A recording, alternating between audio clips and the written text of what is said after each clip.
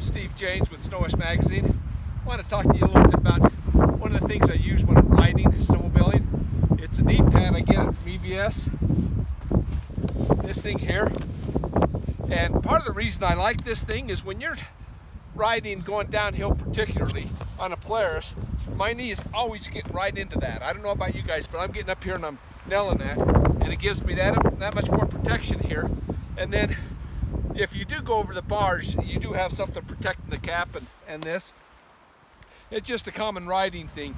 Now, especially in springtime riding, we'll get by these trees, and you know this time of year when it gets soft, the snow will collapse on you. So you can be going along and all of a sudden your snowmobile will dive right into the tree, and that's going to put you right up into your snowmobile.